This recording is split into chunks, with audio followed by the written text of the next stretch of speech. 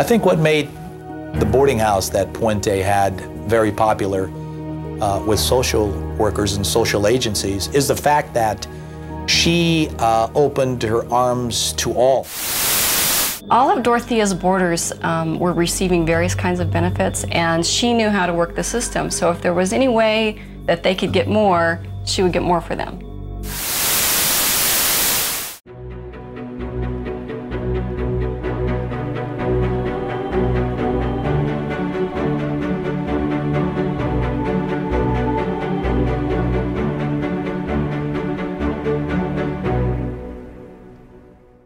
The following video contains graphic and disturbing content which may be upsetting for some viewers. Viewer discretion is advised.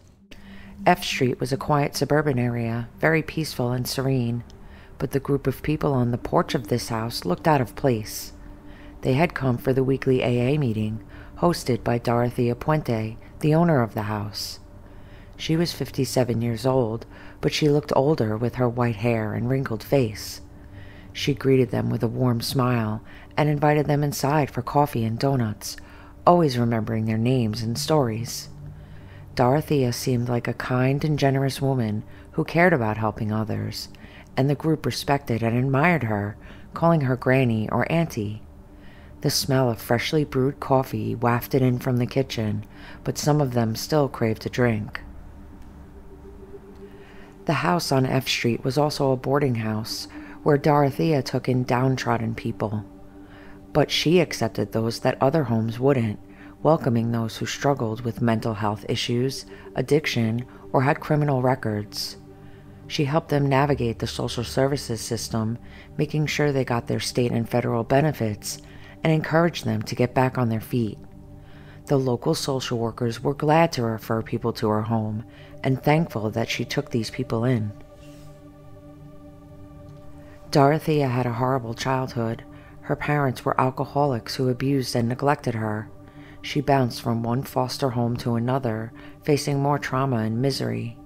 She resorted to sex work to survive and married a former client when she was only 16.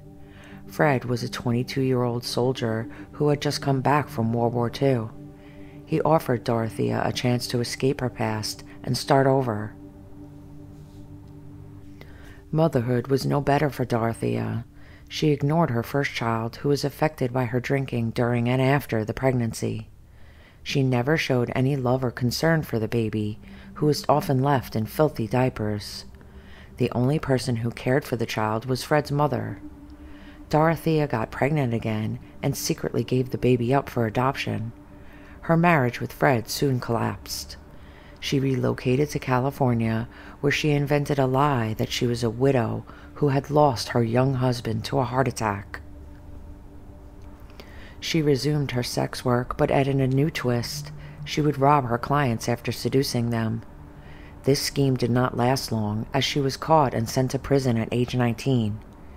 In prison, she learned more criminal skills, such as forging checks and how to manipulate people and avoid detection. She also fabricated fake backstories about her heritage and used aliases when it suited her. When she got out of prison after 4 months, she moved to another city and went back to her old ways, but more savvy this time. After prison, she didn't stop her criminal activities, nor her search for financial stability. Another pregnancy, another adoption. Eventually, she met a new man, a sailor who was often away at sea. They got married and moved to a suburban home, but Dorothea was not satisfied. She drank a lot and spent his money. She brought home strangers from bars while he was gone. The neighbors noticed and gossiped. When her husband found out, he had her committed to a hospital to treat her alcoholism. The state's eugenics program sterilized Dorothea while she was there. They did this to people with mental illnesses and disabilities. They said she had schizophrenia, and that was why she lied and didn't care about others. Back then, they didn't know about narcissism and psychopathy as separate disorders. Most behaviors were considered symptoms of schizophrenia. The hospital told Dorothea to quit drinking, and she returned home to her husband. He did his best to look after her, but he had to go away for his job as a sailor. One day he came back to an empty house. She had left him and their home and moved to another city. There she began a new chapter of her life, a chapter full of more lies and more crime. Sacramento was Dorothea's new home, but she didn't change her old ways. She rented a house and turned it into a brothel, but the police soon raided it and sent her back to prison for 90 days. She had no home to return to when she was released, so she was arrested again for vagrancy. She spent another 90 days in jail. She had a trick up her sleeve this time, though. She had once made up a story that she was a holistic doctor, so she studied some medical books to back it up. She used this fake credential to get a job as a live-in nurse's aide, caring for elderly and disabled people. She had found new targets to exploit. Dorothea was a skilled aide, and she gained the trust of her clients. But she also used her criminal skills to exploit them. She cooked for herself with their food, claiming to keep them company because they were lonely. She stole their pills, their booze, and their money while cleaning their homes. She helped them with their errands and banking, depositing their retirement checks, but skimming a little for herself. She preyed on the more disabled or sick clients who were more susceptible to her manipulation or to the effects of medication. She sometimes over-medicated them to make them more docile or drowsy. She quit her job before anyone caught on to her scheme. Dorothea had a knack for charming people, and she used it to her advantage. She pretended to be of Mexican descent and spoke some Spanish. She made friends with the local Hispanic community and got their help to renovate a house that she wanted to turn into a boarding house. She said she wanted to help the elderly and disabled, and many people believed her. She hired undocumented workers who could work off the books. She began a relationship with one of these men. He was 20 years younger than her, and he became her full-time handyman. She finally opened the boarding house and took in many tenants. The social workers knew she wasn't licensed, but they saw her doing so much for the community that it didn't matter. Dorothea became more involved in civic and charity work, earning the respect of the community. She also became more greedy, taking in a portion of the benefit checks of her boarders. Her young lover was not faithful to her, preferring women his own age. Dorothea tolerated this while he was working on the house and maintaining a good image, but he eventually left her. The community felt sorry for her and didn't suspect anything when she was seen with different older men. She used the money she stole to dress herself as a glamorous and well-put-together older lady, attracting the attention of these men. But she had a sinister motive. She was drugging and robbing them. One man, Pedro, escaped her plan to drug and rob him, and she developed feelings for him. She managed to convince him to marry her. She ignored the fact that she was still legally married to another man. She brought Pedro into her house, but he was violent and alcoholic. He abandoned her after only 2 months. Dorothea had enough of relationships by then, so she devised a new strategy with her dates. She would collect enough information about these men to redirect their retirement checks to her account. They went unnoticed among the benefit checks from her boarders. Dorothea invested the money she had stolen to start a business with a woman named Ruth. Ruth's husband was terminally ill, and she had to give up her home to cover his medical expenses. She was grateful to Dorothea, who offered her a room in her boarding house. She considered Dorothea her new friend and business partner and trusted her completely. But Dorothea's crimes were not going unnoticed.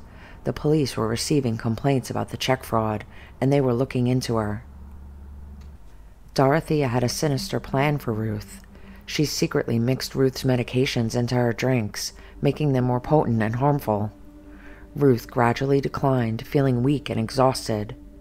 Dorothea pretended to comfort her, giving her alcoholic cocktails to, quote, soothe her nerves.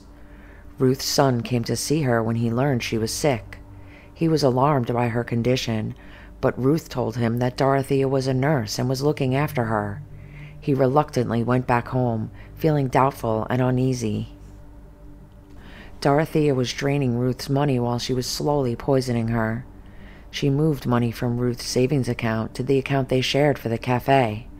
Sadly, Ruth passed away in April of 1982. Dorothea deceived the police, telling them Ruth was depressed about her husband's terminal illness and that she was drinking heavily.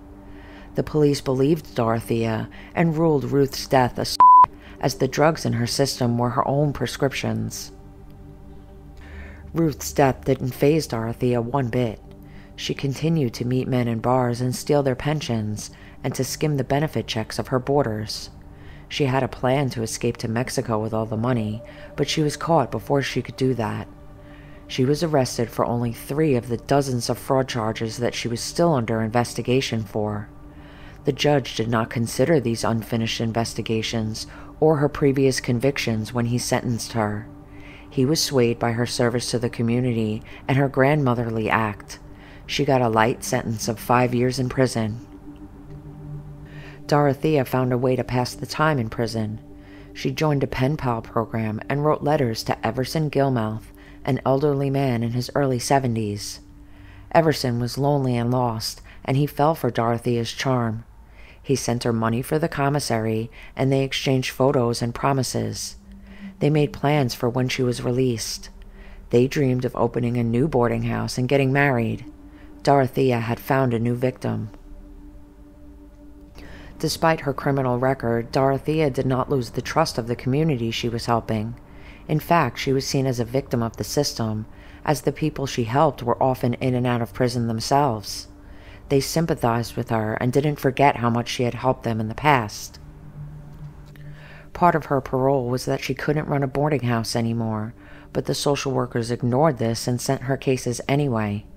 They believed she was providing a valuable service to the homeless and elderly, and that she had reformed herself. Everson was impressed with his bride-to-be and her reputation. He thought she was a kind and generous woman who had overcome many hardships. He didn't suspect that she was after his money and that she had a dark secret. But like Ruth, his health slowly started to mysteriously decline. He didn't realize that he was in grave danger. Dorothea soon had a big problem. She had killed Everson, and she needed to get rid of his body. She wrapped him up in sheets and plastic, hoping to hide the evidence. She may have looked like a sweet old lady, but she was only 56. But still, she wasn't strong enough to move a corpse by herself. She needed an accomplice. She found one in a former convict who knew how to work with wood. She hired him to build her a wooden box for her old books and to install some wood paneling. She paid him by giving him Everson's truck, which was almost new. She didn't tell him that the box was actually a makeshift coffin for her dead fiancé. She also asked him to help her transport her old books to a storage unit, but when they got there, she said she didn't want to keep the old books after all, and they just dumped the box on the side of the road. A fisherman would call police to report a coffin-sized box near the bank of a river. Meanwhile, Dorothea was busy forging letters to Everson's children, pretending that he was still alive and happy with her. She wanted to avoid any suspicion from his family. The police opened the box and found a decomposed body inside. They could not identify the body, but they did not have any fingerprints, dental records, or DNA to match it to Everson. Besides, he wasn't reported missing, as his children believed he was still alive and happy with Dorothea. His body was just another John Doe.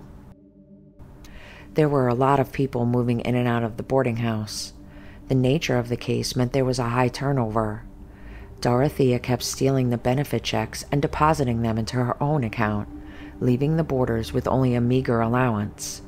She pretended that she was helping them out, since most of them struggled with addiction and could not handle their finances. Sometimes she would tempt one of them with a little extra cash, knowing they would use it to buy drugs or alcohol. Then she would anonymously tip off the police, who would arrest them and lock them up for a little while. She would keep collecting their benefits while they were gone, then act like nothing happened when they returned. The social workers who sent the tenants to her were oblivious to her scheme and were grateful she was willing to take in the most difficult cases. They never bothered to check in on her or the other tenants and trusted Dorothea too much. Some of the elderly tenants would linger in Dorothea's boarding house, but she didn't like that. They occupied rooms that could be rented to more transient clients who would bring in more benefit checks for her to skim. She wanted to get rid of them, but she didn't want to arouse suspicion. She hired a homeless man who was known to be violent and disturbed to be her personal handyman. He was a familiar face to the police in the community who thought that Dorothea was crazy to give him a job. But she had a sinister plan. She funded his drinking habit, and in return he tended to her garden. But he was not just planting flowers and vegetables. He was also burying the bodies of her victims who died from poisoning, overdose, or neglect. Dorothea discovered that the basement was a better spot for her victims. She could kill them in their rooms and drag them downstairs without anyone noticing. She would bury them under the concrete floor, and no one would ever find them. She lied to the neighbors that she was renovating the basement, and that was why she had to move the dirt around. They never suspected that she was hiding a graveyard under their noses. She kept murdering and burying her tenants and collecting their benefits without any trouble. Her handyman, who had helped her with the burials, was also killed and buried in the basement. She told everyone that he had left without saying goodbye after getting his last paycheck. Bert was happy when Judy came to see him. She was nice and she helped him with the papers. She said he could get money from the government because he was born in Puerto Rico. He didn't understand what that meant, but he liked money. He wanted to buy snacks and books. Judy said he had to live in a new place where a lady named Dorothea would take care of him. She said it was a nice place with a pretty garden and a big kitchen. She said he would make friends there. Bert was scared, but he trusted Judy. She said she would visit him soon. She took him to Dorothea's boarding house and introduced him to her. Dorothea smiled and hugged him. She said he was welcome and she would give him a room. She said he could call her Mama. Bert liked her. He thought she was kind. Judy was a volunteer who helped the less fortunate, and she had a soft spot for Bert. He had schizophrenia and developmental disabilities and could barely speak. She worked hard to get him the benefits he deserved, as he was born in Puerto Rico and was an American citizen. She had searched for a suitable place for him to live and was relieved when she found Dorothea's boarding house. Dorothea seemed eager to take him in, and she promised to look after him well. Judy trusted her, and she hoped that Bert would be happy there.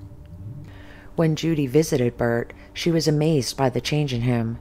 His hair was cut and his beard trimmed, and his nails were clean. He was helping Dorothea in the kitchen and the garden, and he looked cheerful and active. He was speaking in Spanish and even learned some English words, where before he was mostly silent. Judy thought that maybe he could get better with some medication and therapy, and she planned to take him to a doctor soon. She was so happy that she had found Dorothea's home and that Bert was doing so well. She didn't know that Dorothea was lying to her. She didn't know that Bert would soon join the other bodies in the basement. Dorothea took Bert to social services and claimed that she was his cousin. She said he had a disability and couldn't handle his money. She asked them to give her the power to manage his benefits. They agreed, and they sent him to a doctor who confirmed his diagnosis of schizophrenia and developmental disability. The doctor prescribed him some medication, but Bert was afraid to take it. He didn't like the pills, and he didn't trust the doctor. He thought they were trying to hurt him. Social services decided to make regular visits to check in on him. Bert loved Mama. She was good to him. She didn't make him take the yucky medicine that the doctor gave him. He hated the medicine. It made him feel sick and dizzy. He liked to help Mama cook in the kitchen. She taught him how to chop vegetables and stir soup. He liked to tend to the garden with her. She showed him how to dig holes and plant seeds. Mama said they would grow into big and beautiful trees. She gave him sweets to reward him for working so hard. He loved sweets. They made him happy. She would play records for him in her room. He liked the music. It made him calm. She would give him yummy things to drink. She had a special bottle that she said was good for him. He liked the drinks. They made him warm. But he got so tired, probably from working so hard in the garden. He couldn't keep his eyes open. One night he was so tired that he fell asleep in Mama's bed. But Bert never woke up. Dorothea felt no remorse for killing Bert. He was one of her most lucrative tenants, and she cashed his benefits for months without raising any suspicion. She had poisoned him slowly and buried him in the hole that he had dug for the peach tree. She lied to the other tenants that he had left the house and put on a show of grief and despair. She said she missed her baby boy and sobbed. When Judy came to visit, Dorothea said that Bert was sick in bed, but she was taking good care of him and he'd recover soon. She hoped that Judy would go away and forget about Bert. She underestimated Judy's persistence. Judy was not convinced by Dorothea's story. She had a bad feeling that something was very wrong. She wanted to check up on Bert soon and see for herself that he was okay, but she was busy with her volunteer work and she couldn't visit him right away. She contacted Bert's social worker and asked her to check on Bert. The social worker called and visited Dorothea, but she got more and more elaborate stories from her. Dorothea said that Bert had gone to Mexico with his sister and he was having a great time. She said that he had sent them postcards and he would be back soon. The social worker asked Dorothea for some phone numbers, but Dorothea said she didn't have them. The social worker didn't believe her. She told Judy that she was calling the police to report Bert missing. Detective Cabrera was assigned to the case of Alvaro Montoya, aka Bert, a missing person who had been living in Dorothea Puente's boarding house. He visited the house and interviewed the tenants, but they all told him the same story. They said that Bert had left to live with his sister in Mexico and that he was happy and well. They said that Dorothea was a good landlord and that she cared for them like a mother. They seemed to have nothing but praise for her. Detective Cabrera was suspicious. He noticed everyone looked nervous and scared and that they avoided eye contact with him. He wondered if Dorothea had coached them to lie for her. He was right. One of the residents, a man named John, passed a note to the detective that read, "She is making us lie for her." He slipped it into his hand when Dorothea wasn't looking. Detective Cabrera kept the note and thanked the tenants for their cooperation. He said he would be in touch if he had any more questions. He left the house, but he didn't go far. He kept his eye on the house and waited for an opportunity to talk to John again. He did not have to wait long. He saw John walking to the corner store to buy cigarettes. He followed him and approached him outside the store. John told the detective all sorts of stories about the holes in the garden and the basement and all the sick residents that disappeared overnight. He told him about all the checks that came in the mail and how Dorothea kept them for herself. Detective Cabrera looked into Dorothea's criminal history and he saw she had a recent conviction for fraud. He thought that this pointed to something sinister. He discovered that Dorothea was violating her parole by running the boarding house, and he asked some parole officers to help him. In the house, they found drugs and books about medicine. They wondered what Dorothea was doing with them, and if she was treating her tenants or if she was harming them. A rotten smell came from Dorothea's bedroom, and they asked her about it. She claimed it was a dead rat and that she would dispose of it soon. She apologized for the smell and feigned embarrassment. Detective Cabrera asked Dorothea if they could dig in the garden. He expected her to make an excuse or to refuse, but she surprised him. She gave him her own shovel and said that he could dig wherever he wanted. Detective Cabrera took the shovel and walked towards the garden. He had a hunch that something was buried there, something that could lead him to Bert, the missing tenant. He started digging in a random spot, hoping to find some clues. He didn't have to dig too deep before he hit something hard. When he cleared the dirt, he saw a bone. It was a leg bone. He uncovered the foot, then the shoe, and felt a chill run down his spine. He looked at Dorothea, who was watching him from the porch. She gasped and covered her mouth with her hand. She acted as if she had no idea how a body could be buried in her yard. He knew that this wasn't Bert. Bert was only missing for a few weeks, and this body looked like it had been there for years. He called for backup and told them to bring a search warrant. He was going to search every inch of the house and the garden. He was going to find out the truth about Bert, but he underestimated Dorothea. Dorothea couldn't sleep as she laid in her bed, looking at the ceiling. The sound of police officers outside her house reached her ears, reminding her of the crime scene they were protecting. She knew they would dig up more bones in the garden, more evidence of her crimes. She needed to escape, but how? She had been careful, clever, cunning. She had fooled everyone, even the detective. She acted as a gentle and generous landlady who accepted elderly and disabled tenants and treated them like family. She showed shock and horror when they found the first body, pretending to be clueless about its origin. She cooperated fully with the investigation, letting them dig in her garden, hoping they would find nothing. But they did, and they wouldn't stop until they revealed all her secrets. Dorothea got out of bed and headed to her closet. She pulled out a bag and began to pack some clothes and personal items. She also snatched a stash of money that she hid under her mattress. She would need it to escape. Dorothea slept soundly and woke up the next day feeling refreshed. She dressed in nice clothes and carried a large purse. She wanted to look innocent and respectable. She greeted the detective when he showed up at her door. She asked him directly if she was under arrest. The detective told her she wasn't, and even apologized for the disturbance to the house. He said they would get her a hotel to stay at, and he would take her there himself. Dorothea smiled and thanked him. She pretended to be grateful and cooperative, but she had already packed her things. She had already planned her escape. When the detective dropped her off at the hotel and drove away, she took a taxi to the airport. There, she paid for a flight with cash and took the airport shuttle to the bus terminal. Boarding a bus to Los Angeles, she hoped to leave her past behind. She hoped to start over. She hoped to get away with murder. The following morning, Detective Cabrera arrived at the hotel, only to find the room deserted. He muttered a curse and dialed his partner's number. He ordered him to issue an APB on Dorothea Puente.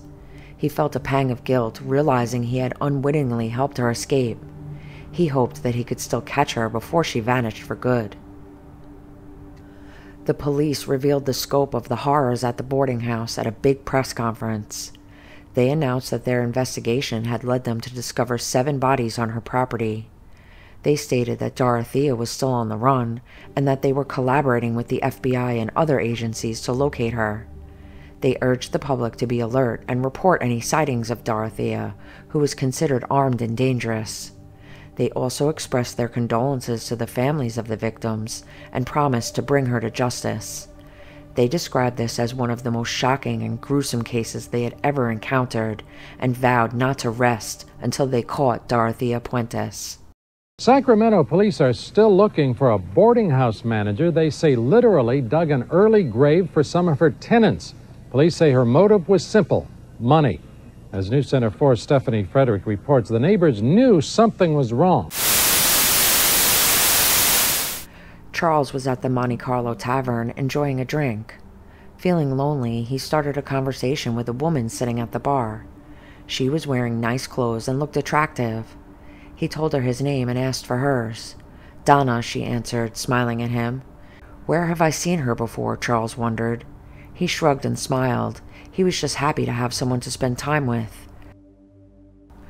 Charles got home and turned on the TV. Watching the news, he recognized a face on the screen. It was Donna, but that wasn't her real name. She was actually Dorothea Puente, the serial killer who had poisoned and buried her tenants in her garden.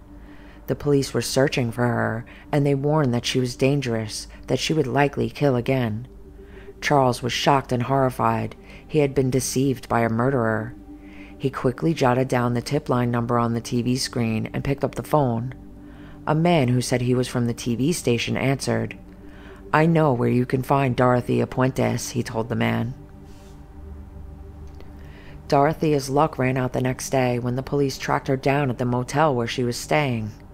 They surrounded the motel and arrested her without any resistance. She was handcuffed and escorted by 2 officers on a flight from LA back to Sacramento. She was booked in jail and charged with the murder of Alvaro Bert Montoya. She claimed that she was innocent, saying, I have not killed anyone. The checks I cashed, yes. I used to be a very good person at one time. No one believed her. Dorothea's trial was a media sensation, attracting national and international attention. She was dubbed as the Death House Landlady, the Killer Granny, and the Black Widow of Sacramento. The prosecution presented evidence that she was a cold-blooded and greedy killer who preyed on the vulnerable and the helpless. They showed that she had drugged, poisoned, and buried her tenants in her backyard, then cashed their Social Security checks for herself. They also exposed her as a master manipulator who charmed and deceived everyone around her. The defense tried to counter the prosecution's case by calling a lot of character witnesses who testified about Dorothea's contributions to the community. The defense also pointed out that Dorothea donated some of the stolen money to local charities and churches, and that she used it for maintaining the house that cared for so many people in need. She provided vulnerable people with food, shelter, clothing, and medical care. They argued that Dorothea was not a murderer, but a misguided benefactor. They asked the jury to spare her life. In a dramatic twist, the jury actually had a hard time reaching a verdict on Dorothea's case.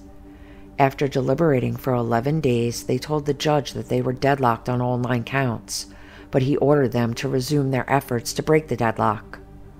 On August 26, 1993, they finally reached a partial verdict.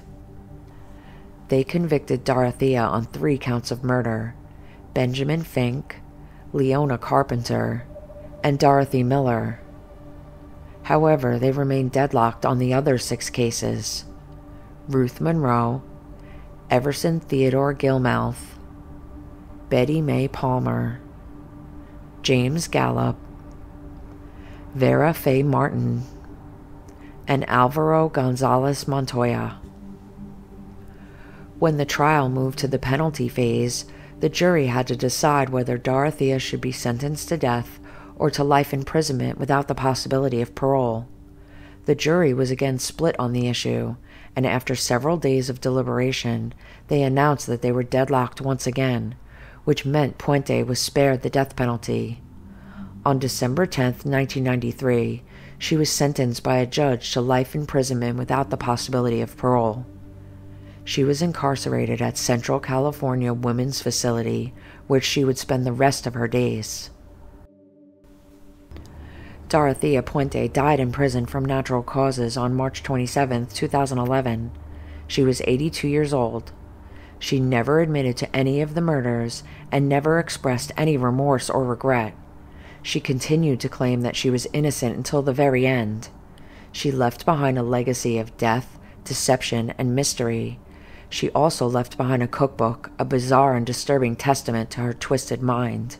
The book was titled Cooking with a Serial Killer, and it was a bizarre and disturbing mix of biography, cookbook, and art. The book quotes the author as saying that Dorothy has been accused of a lot of things, but being a bad cook isn't one of them. Dorothea herself had this to say: "None of them were murdered. They died of natural causes. I couldn't do that anyhow. I'm not that type of person. I'm too caring and I worry too much about my people eating. Everyone can tell you that. Why would I spend money fattening them up if I was going to kill them?" What do you think of Dorothea Puente and her crimes? How was it that she got away with it for so long? How did she manage to create such a web of lies and convince herself and others she was telling the truth? Would you ever try her recipes, or would you be afraid of what they might contain? Share your thoughts and opinions in the comments below. As always, you can get more involved by subscribing and discussing the cases in the comments. I try to reply to as many as I can. Continue watching the next video and we can explore another story hidden within the wrinkles in crime.